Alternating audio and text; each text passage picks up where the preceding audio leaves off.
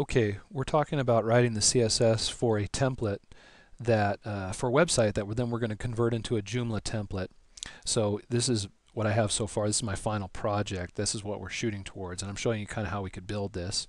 And so playing with it, you see I've got the just the top header graphic tiling across the top, and I've got my logo on the left, but we want to get it to look like this eventually. Okay, so now what we're going to do is focus in on this nav bar here, this main navigation bar, and show you how we do that with the CSS. So I'm going to go to Komodo Edit here, and in Komodo Edit I'm going to, this is the HTML from the finished copy, and I'm going to copy this unordered list. This is the navigational elements, the home link, the about us link, the products link, the gallery, contact us. You can see here link, link, link, and they're linking to nowhere right now. But anyway, I'm just going to copy this. It's a unordered list here, and I'll paste it into my new HTML. And the question is, where do you paste it? So in my div header here in my header div, I'm going to paste it beneath this image of the logo that we put in the last tutorial. So I'll paste it right there. And so now I have an unordered list right here. And the ID for this unordered list is nav-main. And so I need to create that. Now we'll go take a look at that on the finished CSS template, and we'll see here that okay, there's nav main right there. So that's what we have to write in that's what we need to write in our new CSS, right? So right underneath header,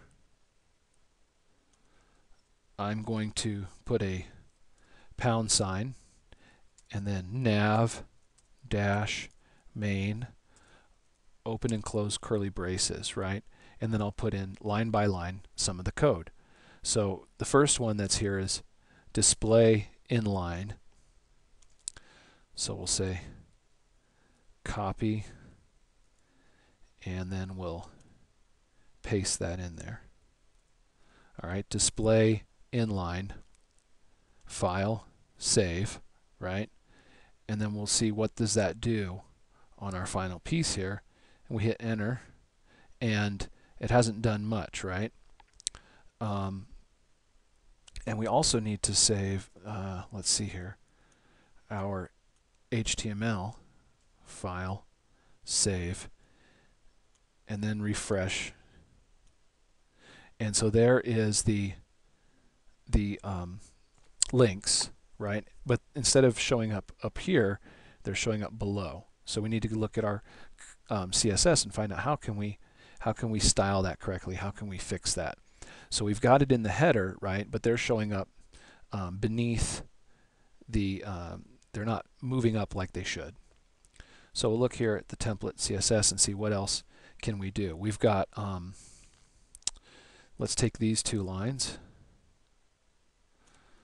and we'll copy and put those in. And let's see here, nav main inline, and we'll put float left.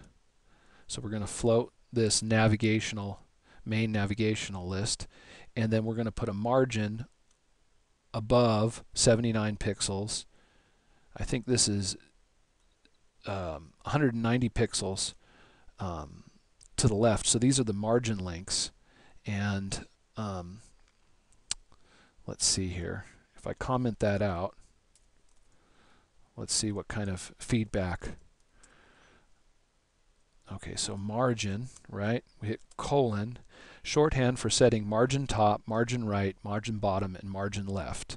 So top, right, bottom, left. So top 79 pixels, bottom 0, left top 79, right 0, bottom 0, and left 190 pixels. So let's see what that does. So I'll uncomment that. And hit File, save, and now I'm going to open up this index2.html in my Firefox browser and hit refresh, and you'll see that, well, it's moved over and it's starting to slide up, but it's not these links are not laid out horizontally, and they're also showing up before the Apollo telemedicine. So that's a problem. So now what I'll do is I'll go back to my CSS and try to put in the next piece and see what that does. Okay, so padding 0, list style none. Let's put those in and see what that does. Okay, we'll start with padding 0. See if that does anything at all. I'm not even wondering if it'll do anything. Padding 0. Padding 0, just moved it over slightly. And then let's take a look at list style none. List style. Setting 3 properties: list style image, list style position. Okay, none, semicolon, save, and refresh. And so list style has none, which got rid of our dots for our unordered list. So there's no dots for lists or numbers, right? It's not a numbered list, and it's not a list with dots. It has absolutely no markers in front of the list. But we're still missing some key elements that will help it style correctly. So we'll look here, and we'll see that in my final piece, let's see here. In my final piece, we've also got some other elements here.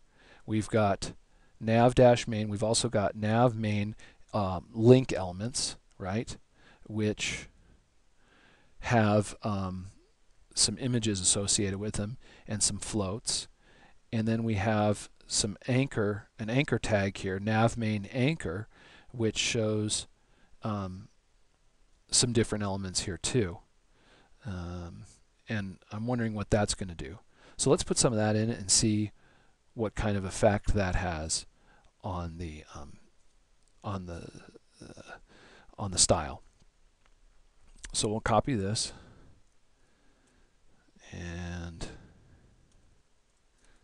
paste that in here, right? And we're not going to we'll comment out the background issue for now, and we'll just see what these link elements will do.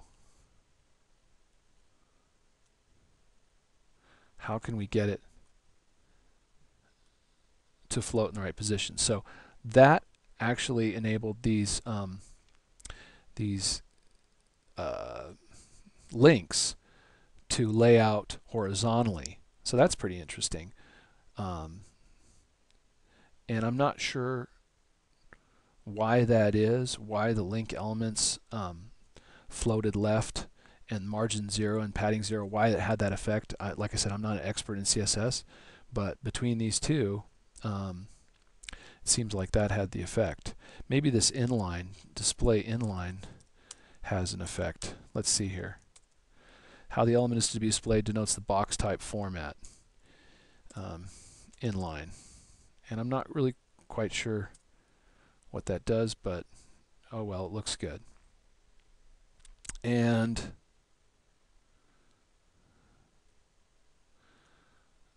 But still we have the problem of it coming after the graphic. In the header, we had